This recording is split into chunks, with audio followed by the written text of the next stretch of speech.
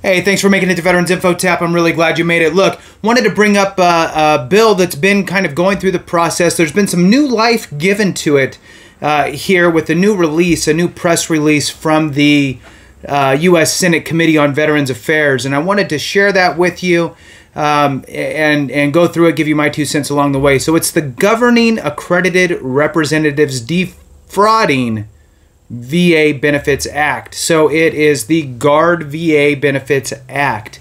And obviously, like anything, if you support it, you should reach out to your congressional members that you're the constituency of and reach out to them and let them know that you support this. Now, I'll give you the headline here and we'll jump into it. So Tester, Boozman, Blumenthal, Graham, colleagues call on VA to protect veterans filing benefits claims.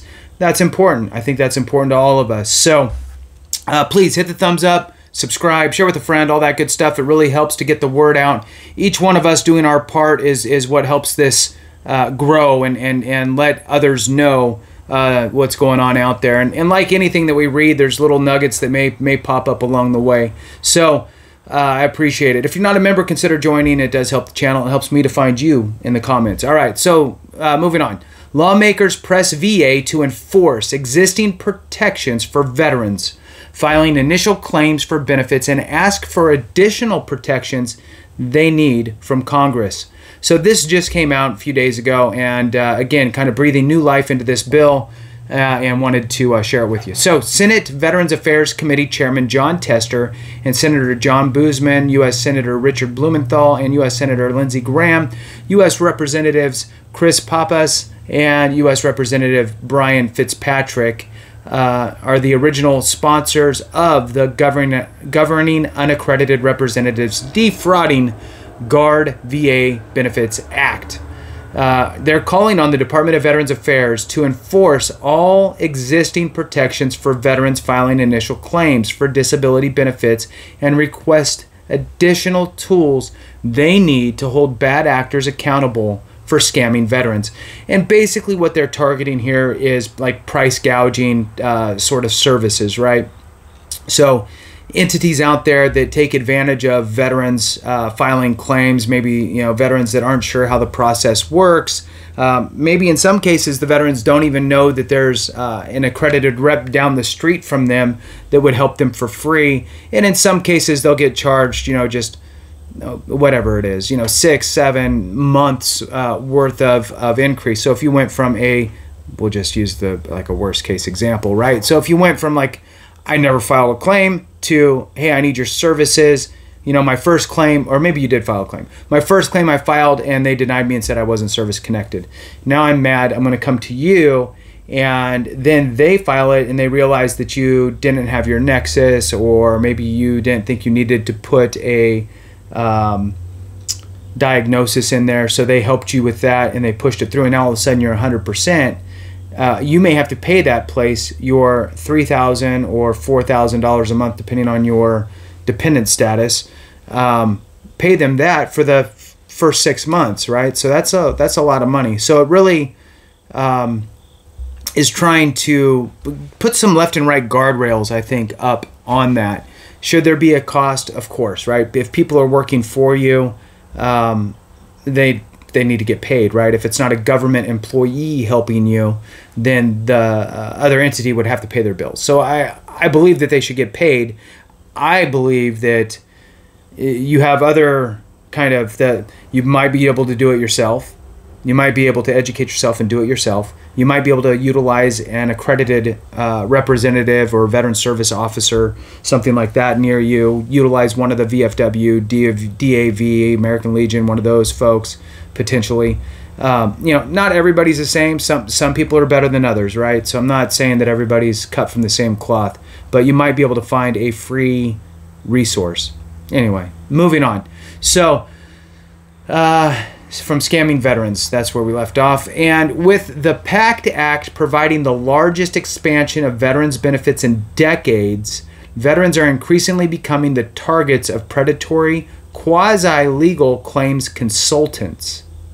The lawmakers wrote in a letter to the VA Secretary, the department must exercise every enforcement tool at its disposal and request those it needs to better protect veterans from bad actors looking to take advantage of them.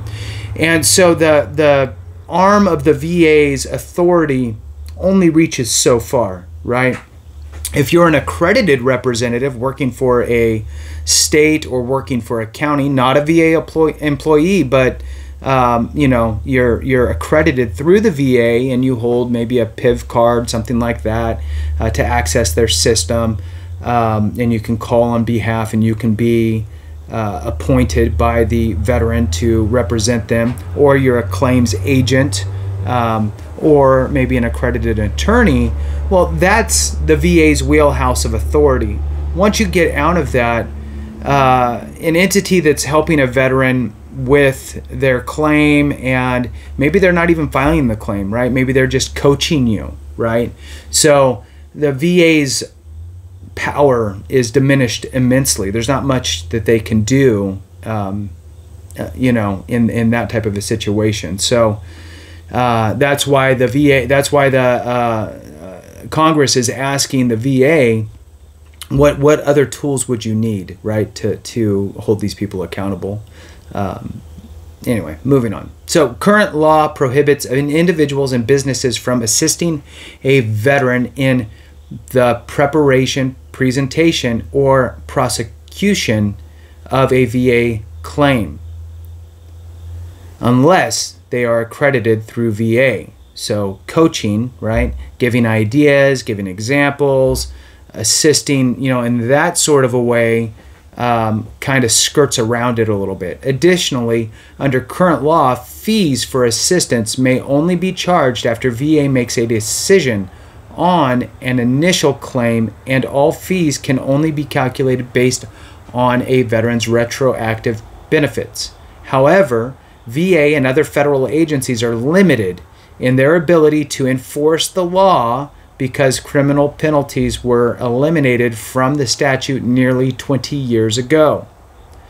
For the past few years, VA has asked for reinstatement of criminal penalties, and the Lawmakers Guard VA Benefits Act would reinstate those criminal penalties for unaccredited claims representatives, charging veterans unauthorized fees while helping file their VA claims.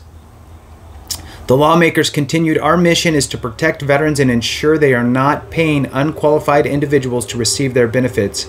As co-sponsors of the Guard VA Benefits Act to reinstate criminal penalties, we believe VA must enforce the law and protect veterans from unaccredited individuals looking at veterans as a payday.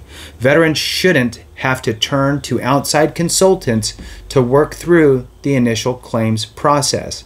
Continuing their efforts to protect veterans' benefits, the lawmakers pressed VA to look into what the department can do besides reinstate criminal penalties to help protect veterans and their earned benefits, and asked VA to inform Congress of its efforts to ensure veterans are not overwhelmed with filing an initial claim in the first place. They also asked VA to clarify its position on what protections are given to veterans who are choosing to pay for assistance from consultants when filing for benefits, especially on contracts where a veteran agrees to pay a product of the increase in future benefits. So that's what I was talking about.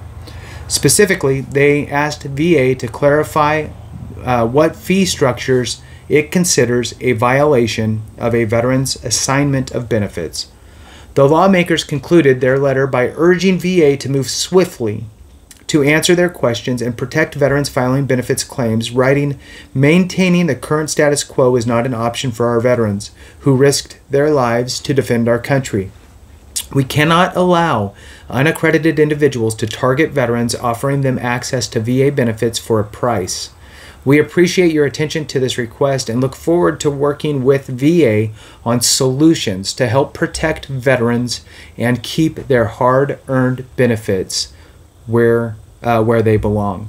The letter was also signed by additional sponsors of the Guard VA Benefits Act, including House, and then it's just got a whole list of people. So I'll put that in the description below. Thank you so much for watching. I really appreciate you. Have a great one. And remember, if you support this, if you watch these, you know that I was going to say something else, but I switched it up. So remember that if you support this type of legislation, reach out to your congressional members. Let them know that you support it. All right. With that, remember, if we don't take care of each other, something went wrong.